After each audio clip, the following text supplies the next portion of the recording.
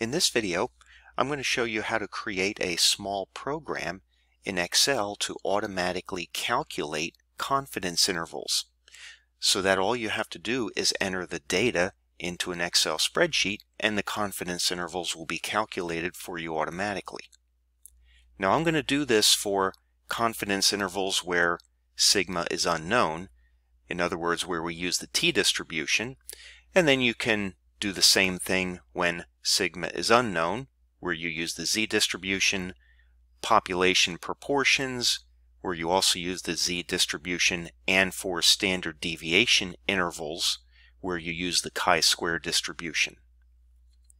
Now remember, when your population standard deviation is unknown and you want to construct a confidence interval, you want to use the t-distribution, and this is the formula right here that you use.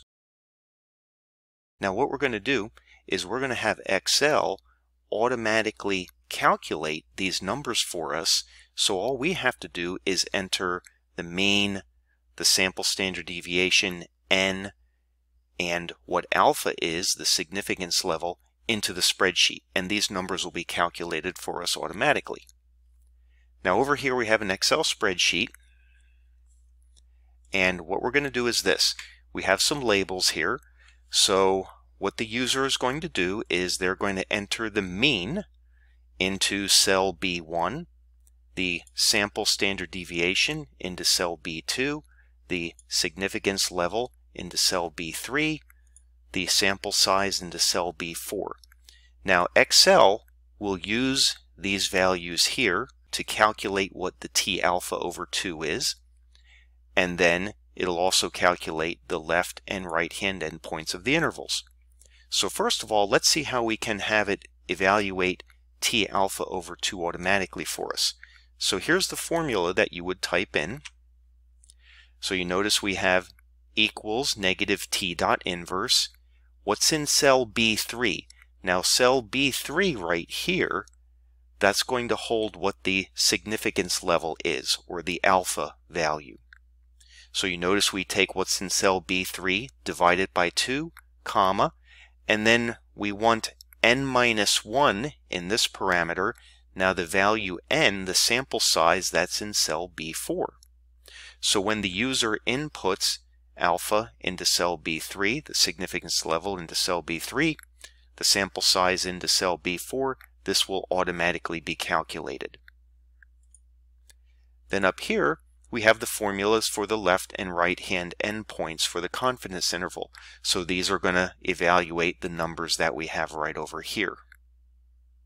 So let's take a look at what's in this cell. So here's what you would type in. So the mean is in cell B1. Okay, so notice that this is going to appear, or is right in this cell, B1.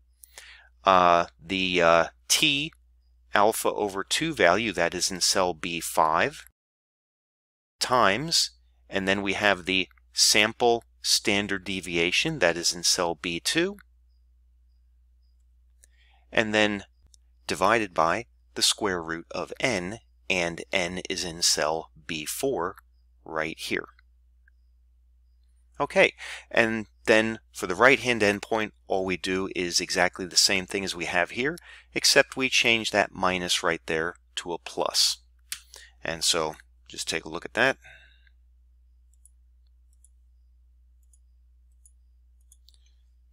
And so right there's the formula for your right-hand endpoint. It's the same as what's in cell C2, except you have a plus right there.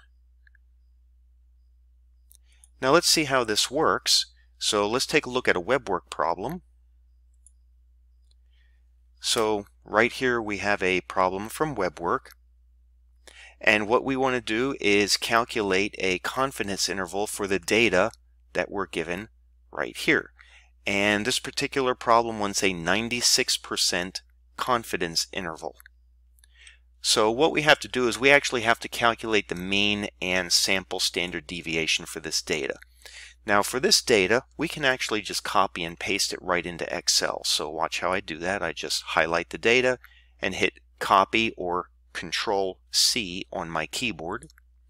And then I'll just go anywhere in here in the spreadsheet right there, let's say.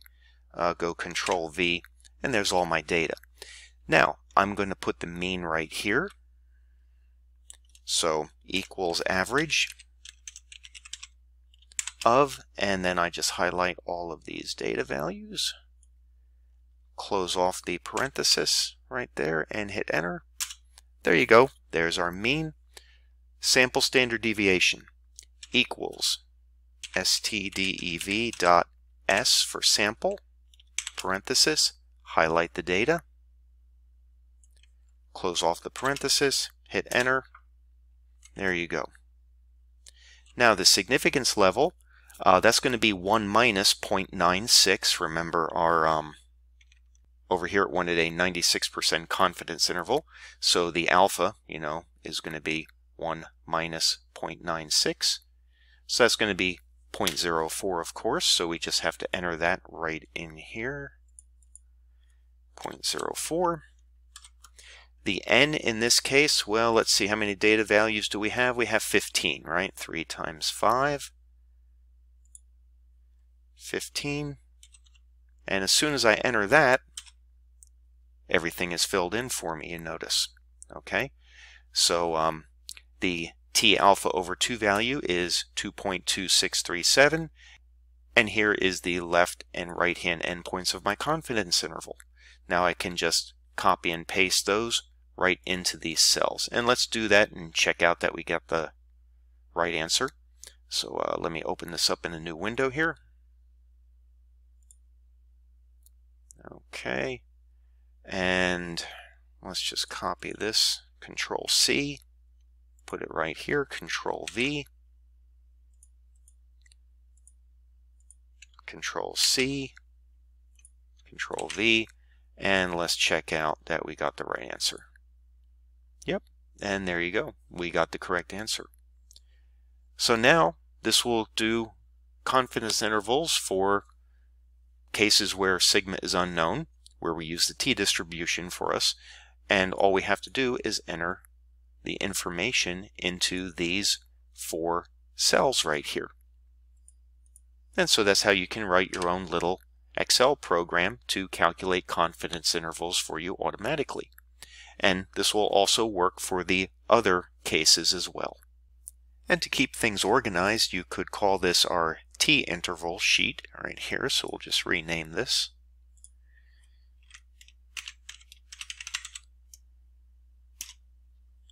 And then you could create other sheets, like for the z-interval where sigma is known, population proportion intervals, and standard deviation intervals, and just add those sheets to your workbook and then save it, and then you'll have programs for each case.